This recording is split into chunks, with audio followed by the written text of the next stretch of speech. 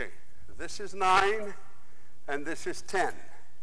Okay, so from here I'm hooking with the butt end for 9 and I'm striking coming back with the opposite end for 10. Okay, so 9 and 10.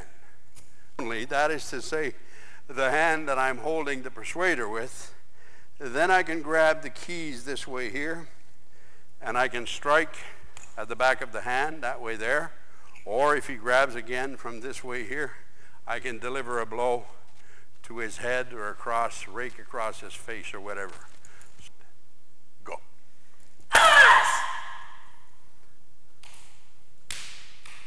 Again, notice the way that she's striking the opposite shoulder to develop that elastic energy.